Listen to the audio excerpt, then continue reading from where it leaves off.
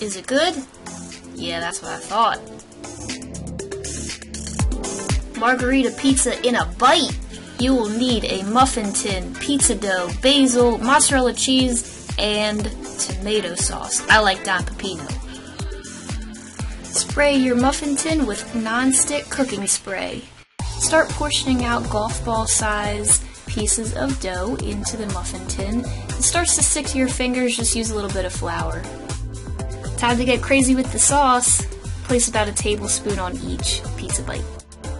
Final prep step is a sprinkling of mozzarella cheese.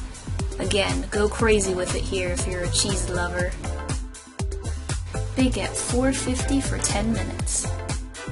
Once they're finished baking and puffed up, start sprinkling your fresh chopped basil all over the top. Time to start plating up your Margherita Pizza Bites. Careful though, they're going to be really, really hot. Dish out some extra marinara for dipping, and you are in business.